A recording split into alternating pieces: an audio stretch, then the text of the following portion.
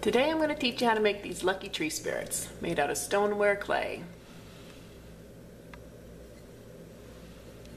Start with about 1.25 pounds of stoneware clay.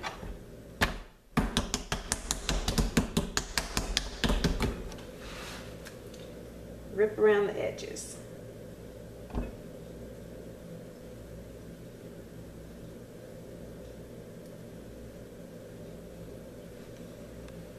This clay that you pinch off around the edge is going to be used for the forehead and the nose.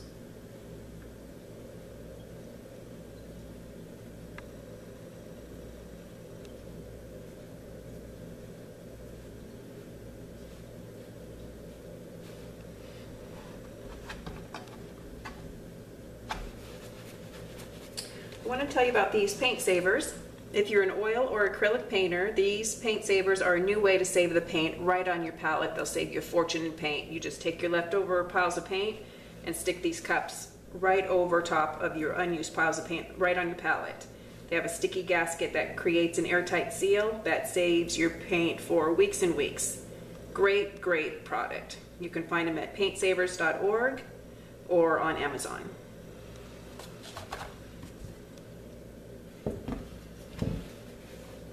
Okay, so you take about 3/4 of the clay that you pinched off for the forehead and put it almost halfway down.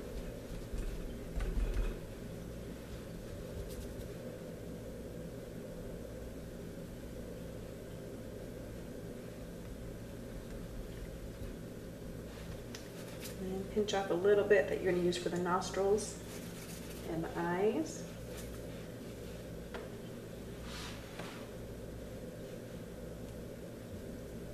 Make sure you get the nose centered.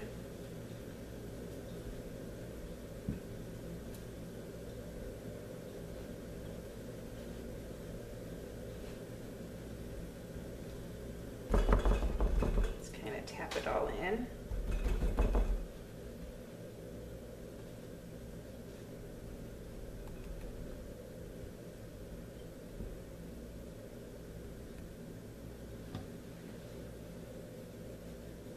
Chop about half of this for the nostrils and the other half will be for the eyelids.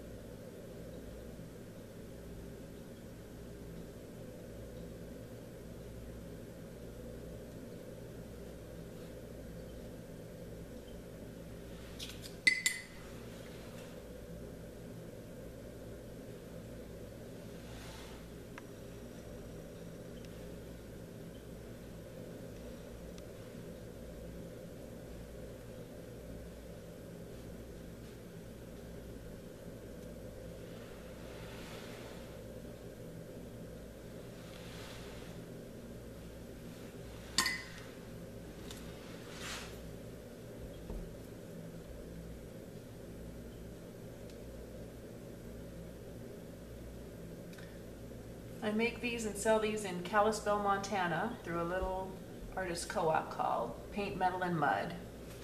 So if you don't want to make your own lucky tree spirit, You can order them there. the legend of the tree spirit.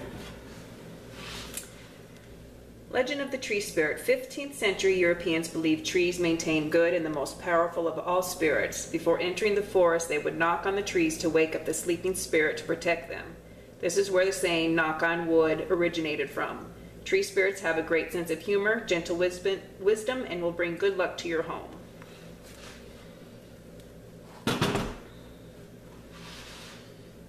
Okay, and then I take the bridge of the nose and just pull it down a little bit.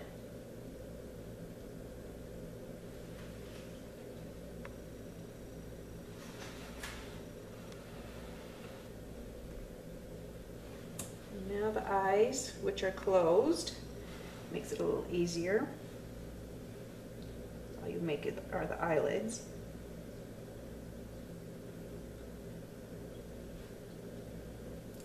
Blend up and then just push down underneath.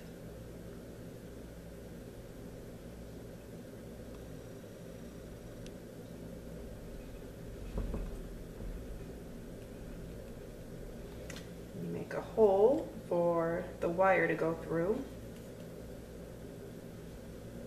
Wrap a wire around this twig, put it through the hole, make this hook on the back.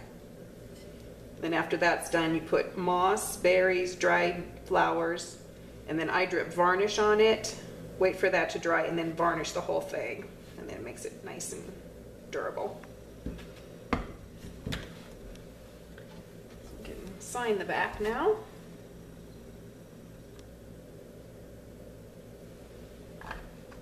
And then I just do a couple more pinches off of it to give it a little bit better form. Try to make them even on both sides. And for the eyebrows, I use this icing dispenser with slip, which is clay mixed with water. Use a fork just to comb it out.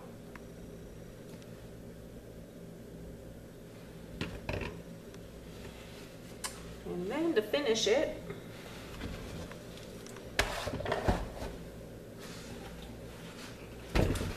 this is a cement tube, gives it a little bit more rounded dimension. And then I just kind of flute the edges a little bit.